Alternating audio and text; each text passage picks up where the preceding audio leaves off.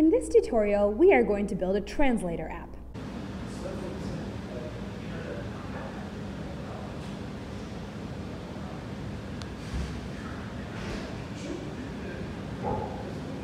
We encounter Thunkable.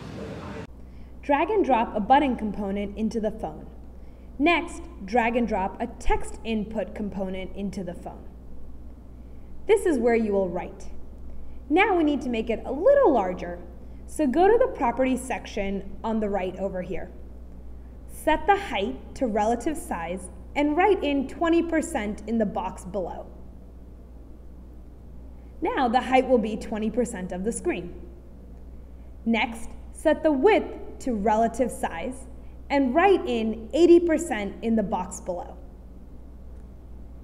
Now the text input box is larger. Cool. So now let's add a text-to-speech component. In the voice section, drag and drop a text-to-speech component into the phone. Let's also add a translator component. Drag and drop a translator component into the phone. Now we need to set the language that we'll use for translation. Go to the Properties section for the translator component on the right. This section will allow you to select languages. The source language will be what your user will type in. The target language will be the language that you want to translate to. For this tutorial, let's keep the source language as English and change the target language to be Spanish.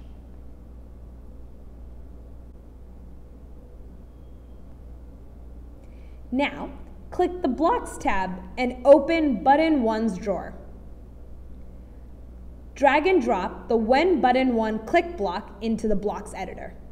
In the drawer for Translator 1, drag and drop the In Translator 1 Call Translate block into the When Button 1 click block.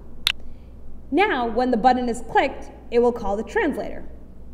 Go to the Text Input 1 drawer, drag and drop a From Text Input 1 Get Text block into the opening where it says Text to Translate.